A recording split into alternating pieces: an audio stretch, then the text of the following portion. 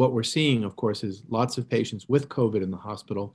But unlike the start of the pandemic or even last year, we're seeing that many of the patients are in with COVID, but not necessarily because of COVID. So that's a bit of a change. And I think that has a lot to do with the degree of immunity in the population, both by natural infection as well as prior vaccination.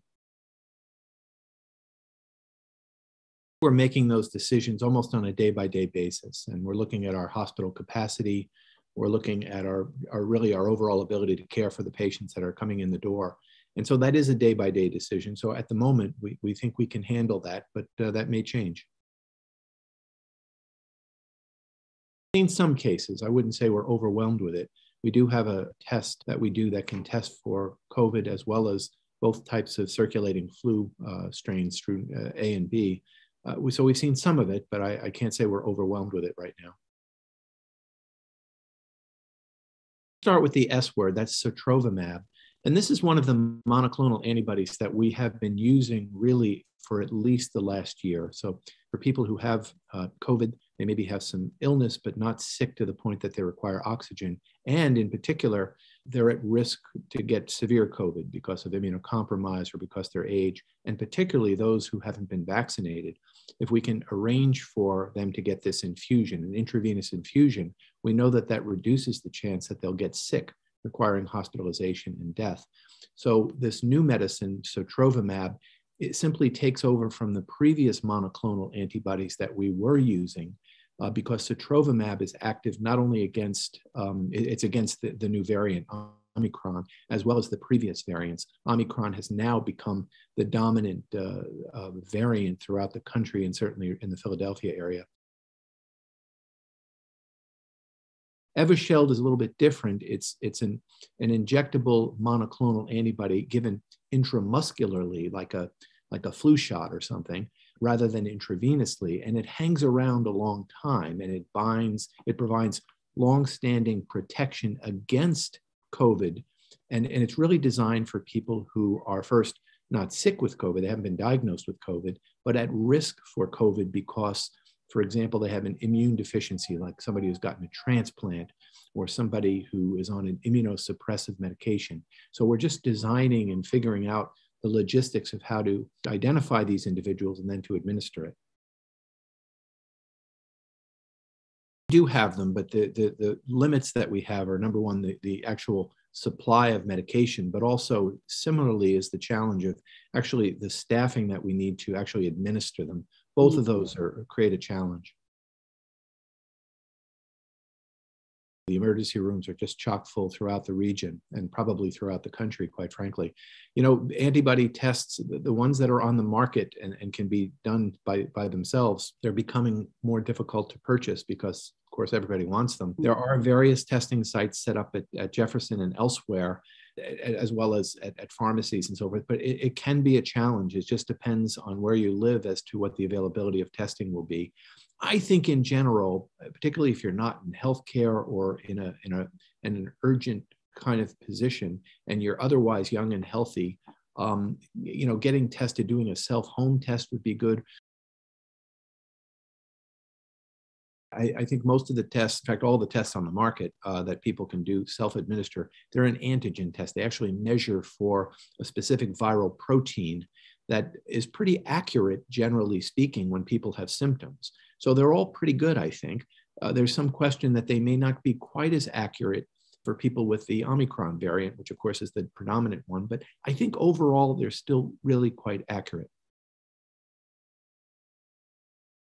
Hard to answer that question. I'm not sure I can. We think that the most accurate place to test is what's called the nasopharynx.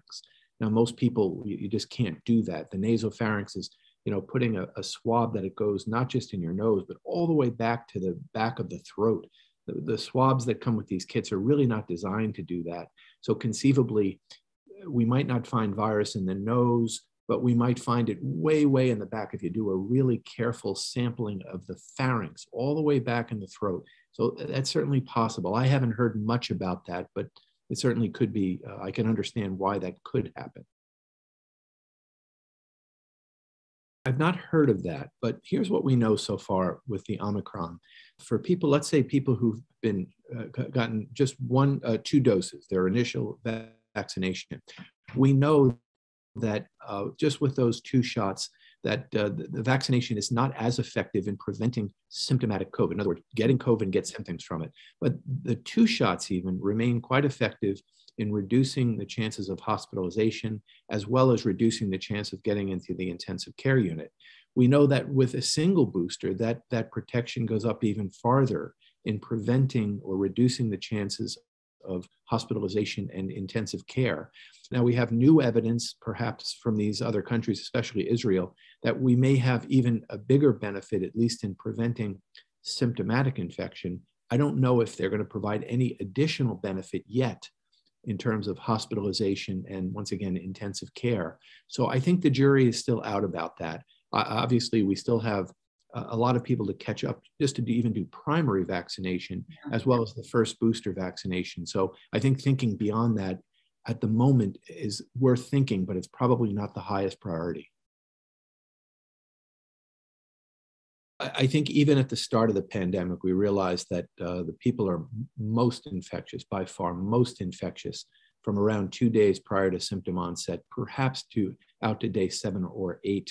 But especially now with a highly vaccinated population of especially healthcare workers that are in short numbers. I mean, we're really struggling with personnel. We think that the guidance of improving symptoms with vaccination, especially with boost, improving certainly by day 5, and then masking when they come back, I think their risk of transmitting is probably low. We have to balance the need for our staff to care for these patients, because we have to do that with the potential for transmission. So I think this is probably striking a reasonable balance in my view.